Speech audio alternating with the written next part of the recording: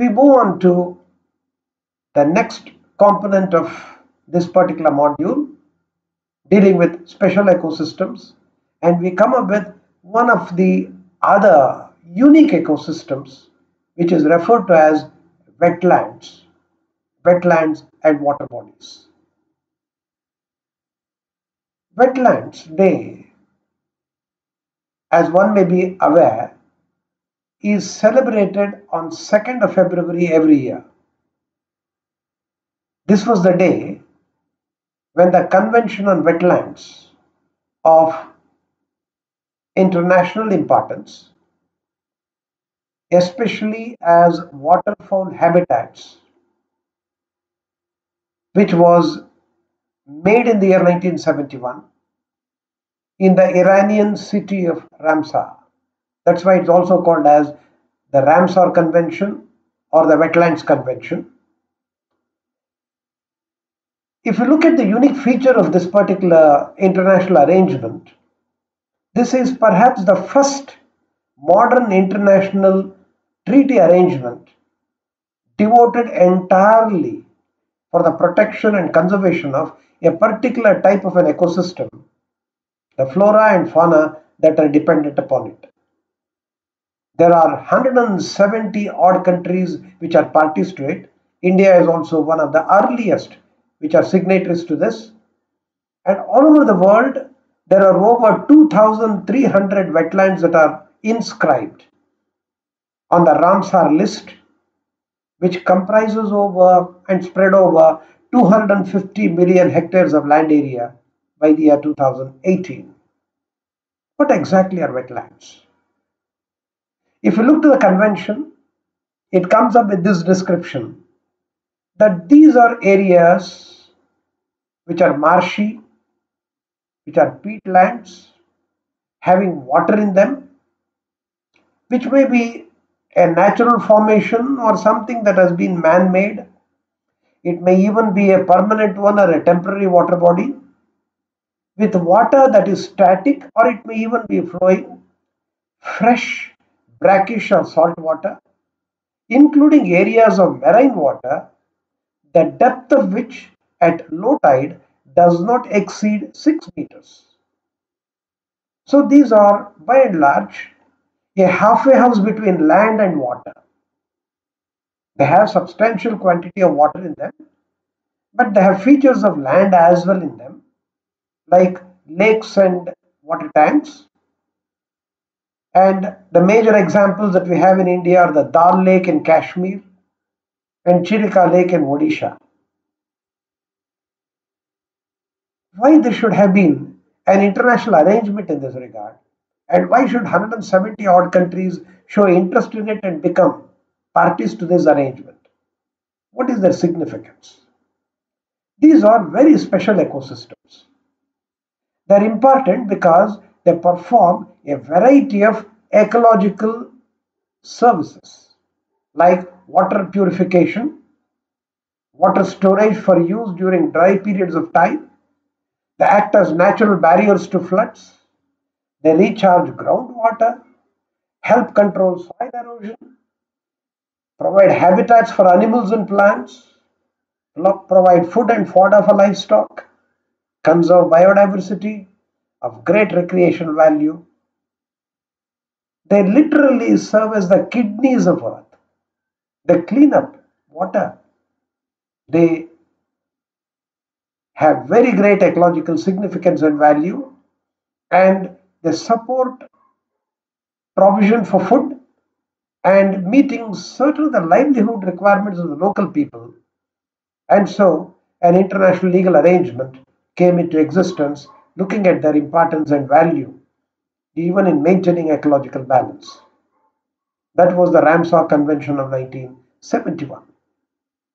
This convention is a legal frame evolved for cooperative efforts among member countries to protect wetlands and the benefits derived by the people from them. It actually creates 3 sets of obligations for each of the parties to this arrangement. Number 1, each member country has to designate sites at least one, in each territory as wetlands of international importance. This is the first requirement. The second requirement, being a party, they have to apply what is called as the wise use concept. Wise use, that means local and national actions and international cooperations for its sustainable development, which includes water, livelihoods, biodiversity, disaster, risk reduction, resilience, and carbon sinks, all integrated in a management plan. And third, to engage in international cooperation. It's a very special law because no legal sanctions exist for non-observance. It is essentially rooted to voluntary undertaking by the states of the obligations that are spelled out in this international legal arrangement. Because these are areas within the territory of any single state, and so the sovereign right of any kind of use by the state remains intact and it's undisturbed. But once you become a party, you have a commitment. Supposing this wetland is to be used for some other purpose, then you have an obligation and you commit for that to come up with a compensatory alternative site created for this purpose so as to substitute for a wetland that has already been put to a different kind of a use. Coming to India, if you just look at the national efforts, legal efforts in this regard, there was hardly any till the year 2010. Although we were one of the earliest supporters of this arrangement way back in 1971, having ratified it within a couple of years, the legislative backup did not come to this till the year 2010. Then what did we do between 1971 to 2010? In fact, most of the national efforts were either some kind of an administrative plan or a program like National Wetland Conservation Program, NWCP, that was unleashed in the year 1986, 15 years after the convention. And under that, there are 37 sites in India declared as wetlands of international importance. They are protected under the 6 strict guidelines of the convention. But the irony is, India has over 4 lakh wetlands, which actually covers nearly 4 to 5% of the entire country's area. But none of these are notified under any of the domestic laws for protection by the states. In fact, judiciary, which has taken note of this, and it has attempted to fill in the vacuum through a number of pronouncements that have actually literally steered the wetlands governance in India.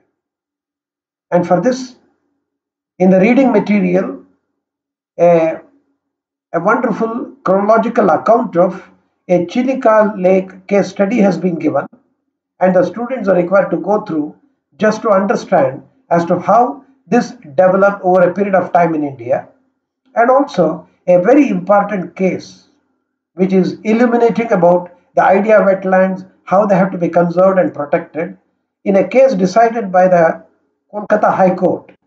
The case is People United for Better Living in Kolkata versus State of West Bengal. It was a 1993 decision. It's a classic decision which actually highlights the importance of wetlands and a kind of an instruction to the administration not to tamper with it. So, between 1971 to 2010, this was the position, and for the first time in the year 2010,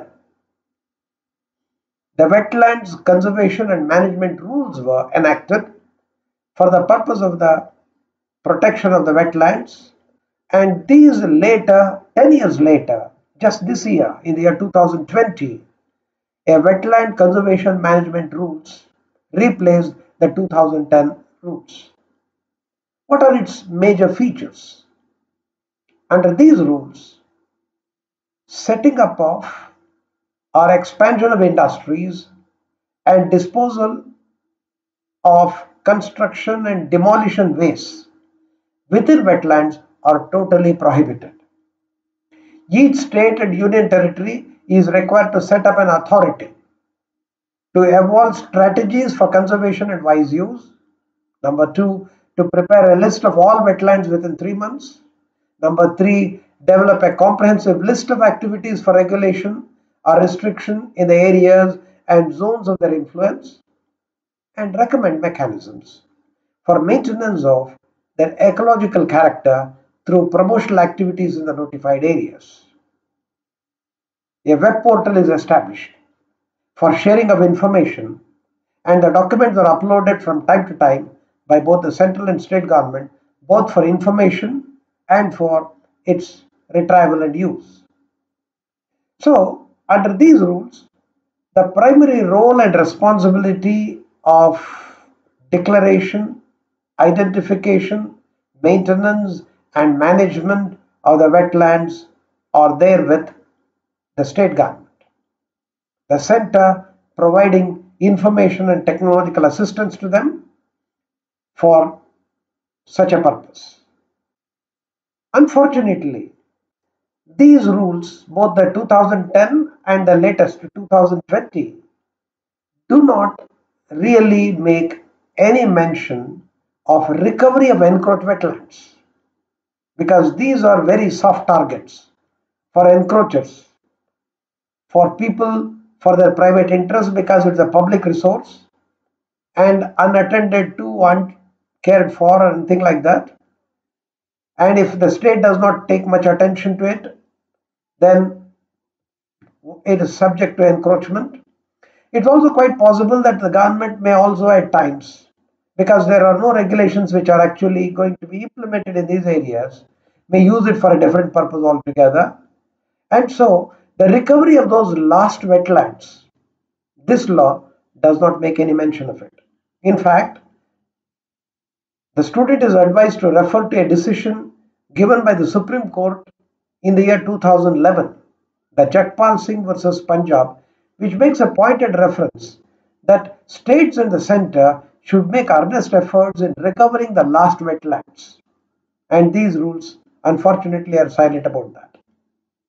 The institutional arrangements for implementation, monitoring their compliance, actions for violations, and resolution of conflicts in this regard are left to the states to manage and to take care. And the states have been a little bit ambivalent in putting this into application, unless there is some kind of an international funding or national funding. States have invariably been lax in putting into operation those guidelines and rules that are framed for this purpose. Very closely related to this is the development with regard to the water bodies.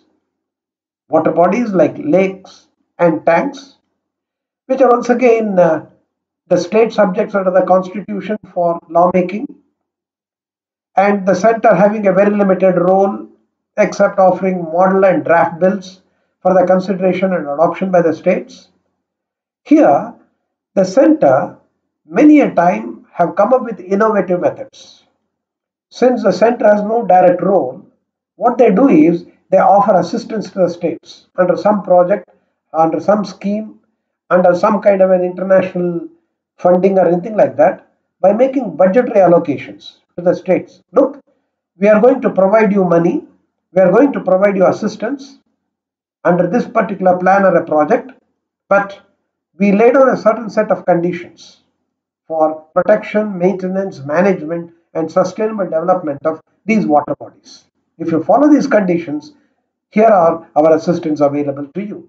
And accordingly, they have even drafted model bills for accommodation and application by the states in case of lakes and water bodies.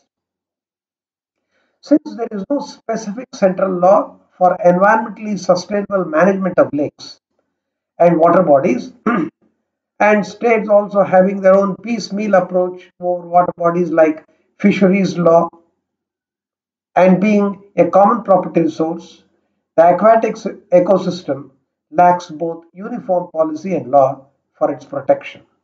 However, the central intervention has come from the environmental angle, like in the case of wetlands, mainly because of the higher judiciary has intervened and There are cases like Ajay Singh Rawat versus Union of India, decided by the Supreme Court, where the Supreme Court, looking into the pathetic state of the very acclaimed Nainital Lake, it remarked, "Look at this beautiful lake.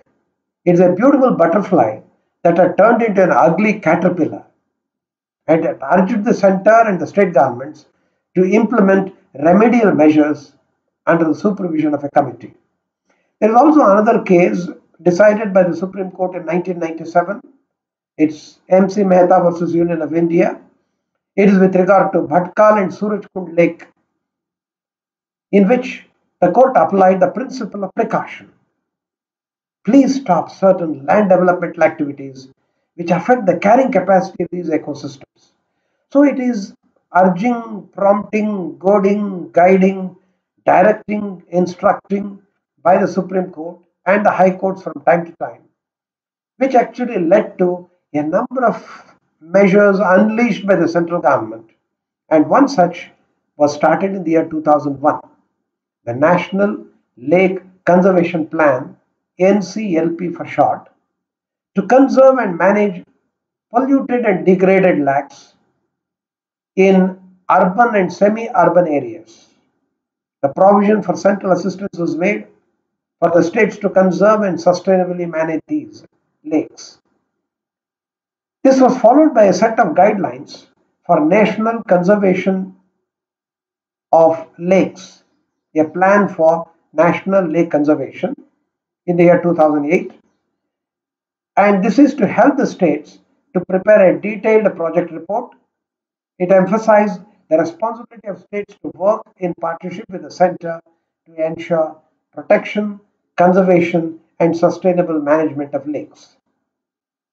This was later found a little cumbersome because you had a separate set of plans with regard to lakes and water bodies.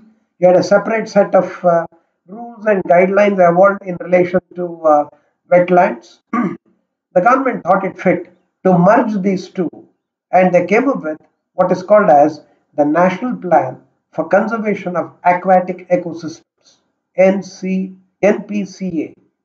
It is a centrally sponsored scheme implemented by the Ministry of Environment, Forest and Climate Change to promote better synergy and avoid overlap of administrative functions in relation to lakes and wetlands. A very logical step. It seeks to mainstream aquatic ecosystems in a developmental paradigm where the works funded under the two set of activities are synergized and are made to dovetail and strengthen the institutional arrangements at the state level. While the rules for wetland conservation and this particular national plan that has been mentioned just now present an idea of a wonderful blueprint for conservation, wise use, and development of this very special ecosystem, the ground reality, unfortunately, is still far from approximating in realizing the very aspiration of the Wetlands Convention and so many expectations expressed and spelled out from time to time by the judiciary.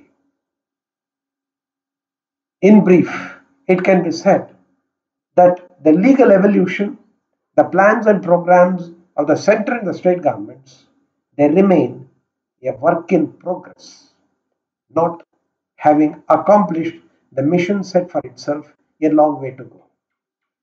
With this, we complete 3 segments of our discussion on the coastal zone, the ecologically sensitive zones, and wetlands.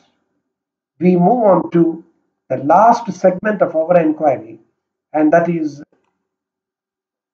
water bodies, water law, and water governance.